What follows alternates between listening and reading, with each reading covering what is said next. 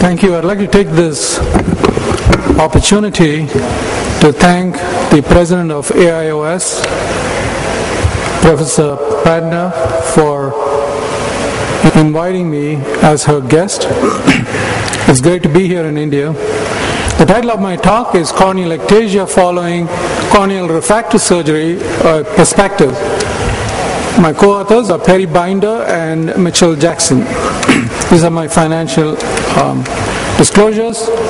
During this 10-minute journey, we can review the various types of corneal ectasia, look at what causes corneal ectasia, look at the structure, look at the histopathology following PRK and LASIK of those corneas that had progressed to corneal ectasia.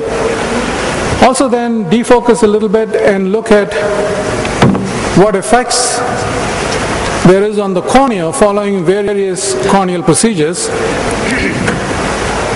Then look at the zonal view of the cornea. How do we manage corneal ectasia? And lastly, prevention of ectasia.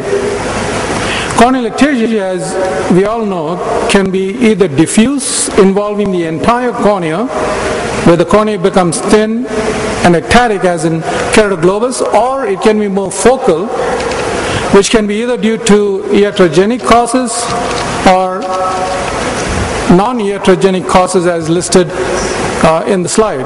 And our focus will be on the iatrogenic refractive procedures causing ectasia. So what causes ectasia? In 2013, we really don't know, we don't fully understand the mechanism of ectasia, what exactly causes ectasia. When we look at the literature, there are several perplexing case reports. When LASIK is performed in both eyes without known risk, one eye develops ectasia. Why is that? LASIK in one eye, both eyes develop ectasia. Obviously these may be from first keratoconus. Ectasia after radial keratotomy has been well established. Ectasia after hyperopic ALK. Ectasia after PRK has been reported. Ectasia after increased IOP has been reversed with topical glaucoma medications. Ectasia has resulted following partial flaps, and of course we all know there's no ectasia following DALK, and no ectasia or delayed if interlace flap is not lifted. Having looked at the types of ectasia and the etiology, let's look at the corneal structure. The most important part of the cornea in this talk, in this perspective, is the anteriormost part. The rigidity of the anteriormost part of the cornea, 100 to 120 microns, plays a very important role in the maintenance of the corneal curvature. I think that sentence needs to be repeated. Rigidity of the anteriormost part of the cornea plays a significant role in the maintenance of the corneal curvature. And in this zone, the two players of refractive surgery, namely PRK and LASIK, alters the zone and therefore possibly makes the cornea biomechanically weak. In this schematic representation, the cohesive tensile strength of the normal cornea, as you can see, is significantly contributed by the anterior part of the cornea. The posterior regions of the cornea plays a less significant role. Let's now look at some of the histopathological changes. In this report, they looked at 12 LASIK corneas and 1 PRK corneas. Both tissues showed interlamellar and interfibrillar biomechanical slippage following these refractive procedures. When you look at these tissues under light microscopy, it showed Bauman's layer breaks, epithelial hyperplasia with occasional hyperplasia, and thinned residual stromal bed. PRK showed similar changes in addition to stromal scar. When you look at these tissues under higher magnification, such as under transmission electron microscopy, there was thinning of collagen lamellae, loss of lamellar numbers in the residual stromal bed in post-LASIK ectasia and post-PRK ectasia. For some reason, my computer has a mind of its own. The slide keeps moving forwards, and it's a struggle. We're going back and forth. Okay.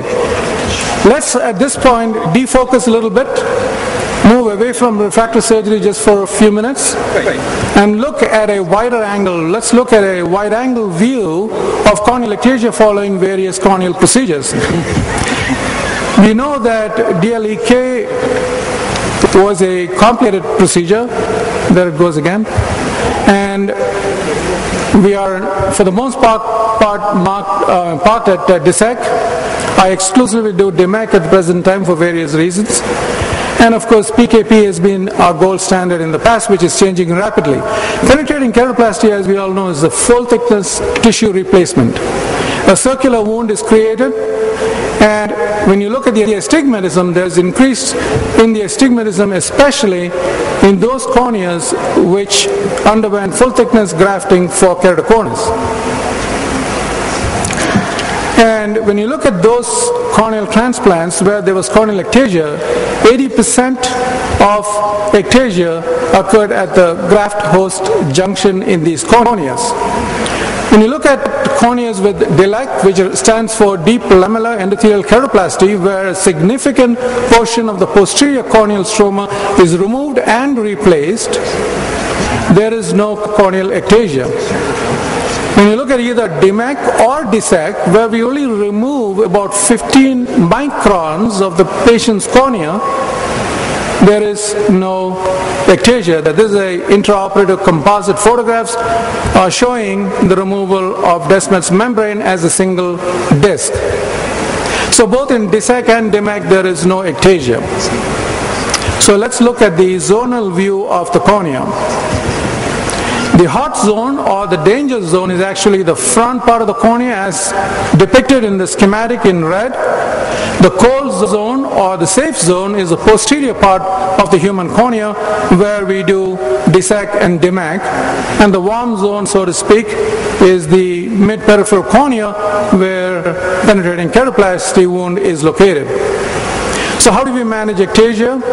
Well, you can lower the intraocular pressures with topical medications, rigid gas-permeable contact lenses to improve the visual acuity, intracorneal segments, corneal transplantation, either full tissue replacement or selective tissue corneal transplantation, and cross-linking, of course.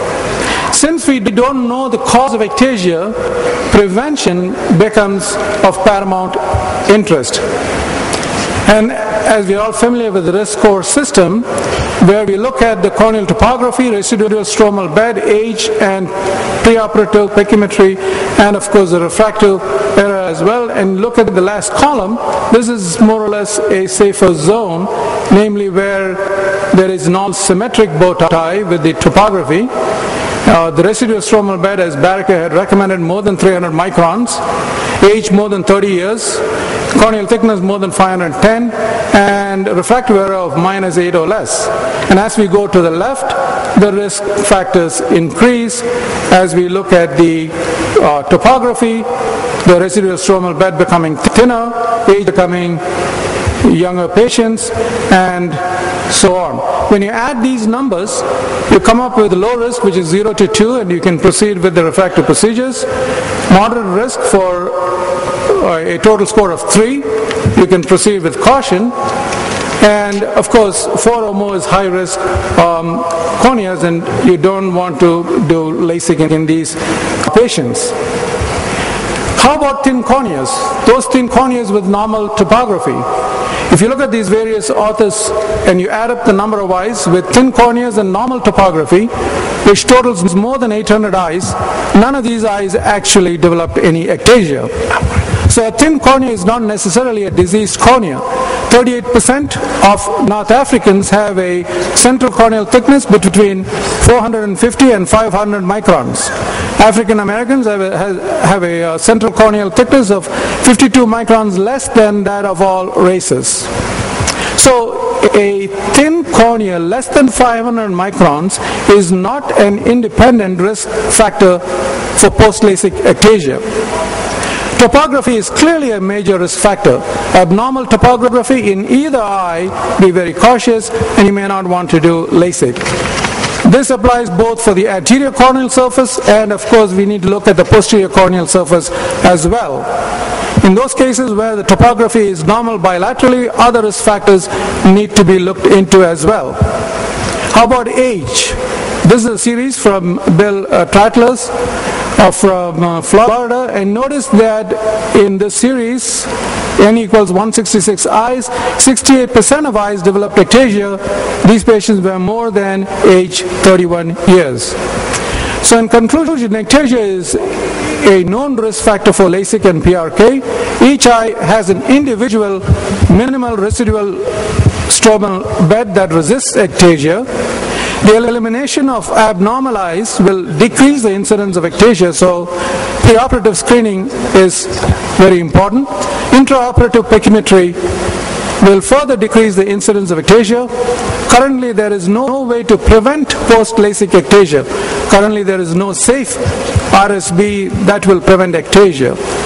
Most, if not all, studies agree that abnormal topography is the number one risk factor for developing post-LASIK ectasia. There is currently no sure thing when it comes to post-LASIK ectasia risk assessment. So in summary then, in this 10 minutes, we took a journey through various aspects of ectasia. We looked at the types of ectasia, the cause of ectasia, which we poorly understand at this time, looked at the corneal structure, looked at histopathology. We defocused and looked at various corneal procedures and its effects. We looked at the zonal view of the cornea, the anterior part playing an important role in ectasia, how do we manage ectasia, and most importantly, how to prevent corneal ectasia following refractive surgery. Thank you again.